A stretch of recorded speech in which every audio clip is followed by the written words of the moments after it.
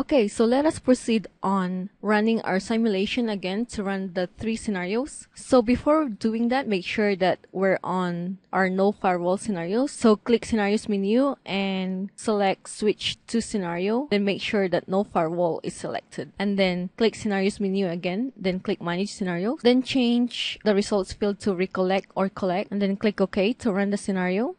Okay, once done, click close. Now we're ready to view our results, so click results menu and click compare results. So let us check first our HTTP results, and as you may see, page response time in seconds is grayed out, so that means we cannot gather results from here.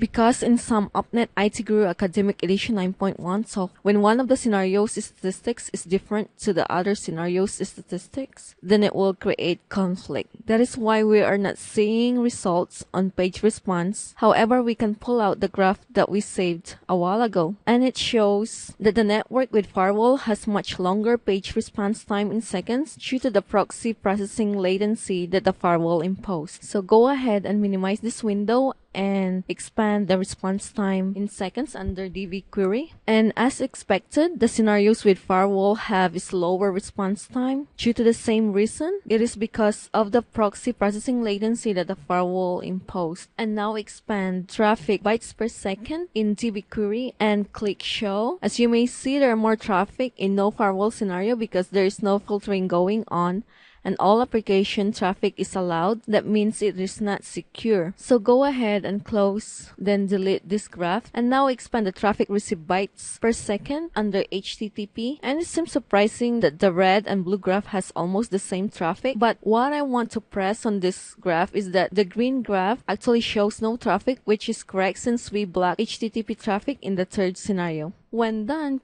just close the open windows and press Ctrl S to save the project. So Laboratory 6 is now complete, and I hope you are able to gain basic understanding about the security feature of Firewall as well as its benefit in a network. Also, I hope that the laboratory has provided some basic tips when planning and designing a network. Please check embrace.sysumb.edu for more tutorials. Thank you for watching this video.